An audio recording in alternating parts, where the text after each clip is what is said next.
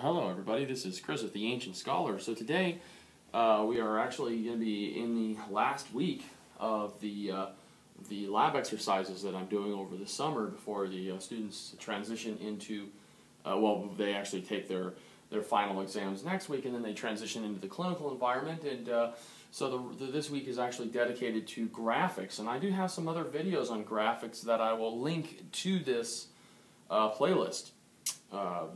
Where I'm putting all these other videos, so you guys will have a look at them. But what I wanted to do is I just wanted to review ventilator graphics, and we'll just kind of start at the basic components of graphics. So here I have ventilator graphics. So there are two categories of ventilator graphics.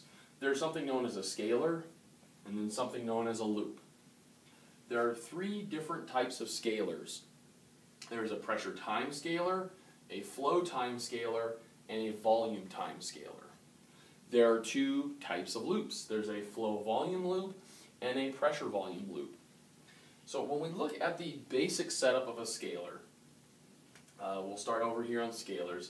I have an X and a Y axis that I'm going to look at. X being horizontal and Y being vertical. The X axis will always be time.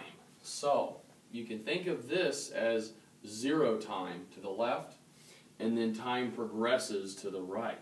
And then generally this will be in seconds, or a fraction of a second, as the case may be. So time is going to progress like this. Now on the y-axis, so if you can see on these scalars, I have time, time, and time. So every single scalar, if it is a scalar, will be linear, and it will include a component of time on the x-axis. So these all three are functions of time, and that's very important to differentiate a scalar from a loop. Okay, so x-axis I have my time, y-axis will be measuring either pressure, flow, or volume. And when I look at the scalar, what will happen is I'll have some point, and that point is what we call the baseline. So I've just kind of drawn it here, and it's called the baseline. And this is where we have 0. 0 is at the baseline. It could be 0 pressure, 0 flow, or 0 volume. Now, if I go above the baseline, that is going to be a positive number.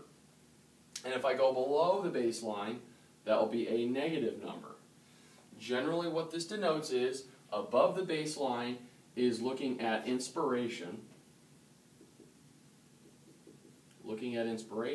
and below the baseline I'm looking at exhalation.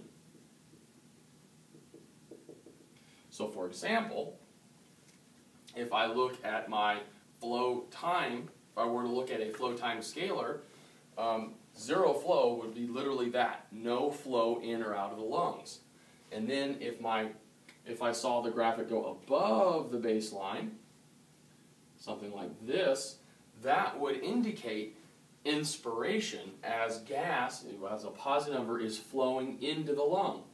And then, if it goes below the baseline and you see something that looks like this, this indicates flow, because I'm talking about flow here, flowing out of the lungs during exhalation, and then I inhale and I exhale, and so on and so forth. That's just one example. And again, I just want to get you guys a basic appreciation for really what we're looking at with these graphics. So that's the basic anatomy of a scalar. And again, it can be pressure, flow, or volume.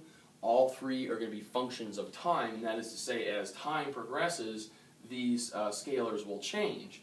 And that should be fairly obvious or fairly intuitive that as time changes, I'm going to be inhaling and exhaling, and I'm going to see the change in pressure, flow, or volume as I inhale and exhale, and of course that is going to be change over time. Okay, so these are fairly intuitive, fairly easy to identify. If we move over here to loops, the loops are much less intuitive because I do have an x-axis here. So I have horizontal and I have a y-axis. I have a vertical, but these are not functions of time. per se, not functions of time.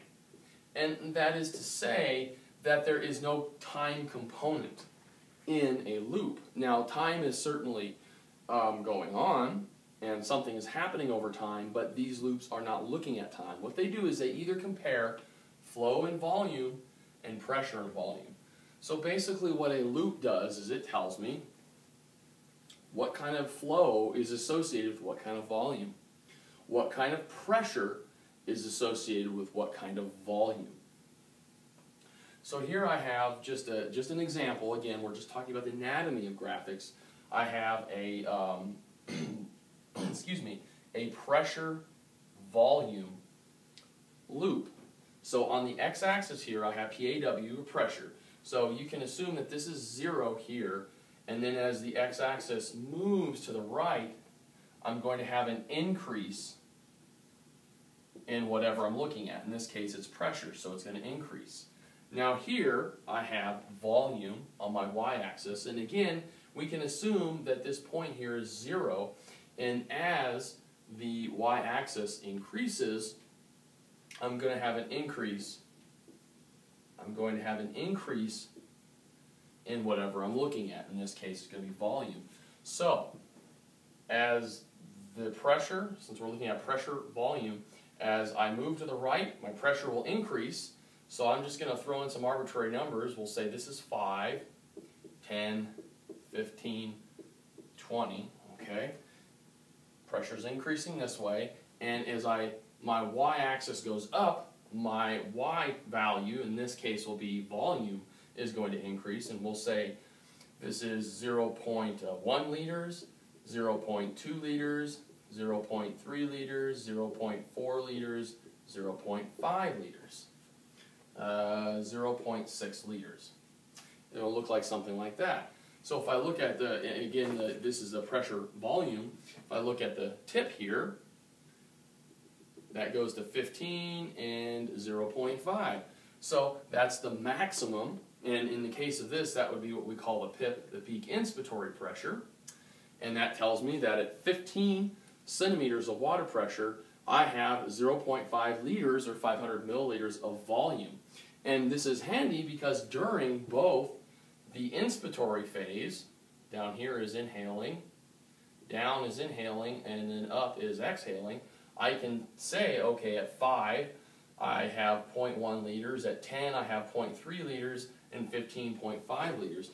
And it's very handy for me to compare what kind of volume is associated with what kind of pressure, or what kind of flow is associated with what kind of volume if I'm looking at a flow-volume loop.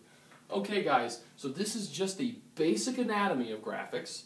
I'm not talking about how to interpret them. I just want to get everybody familiar on the same page with what we're actually looking at, what the anatomy is, what the difference between a scalar and a loop is.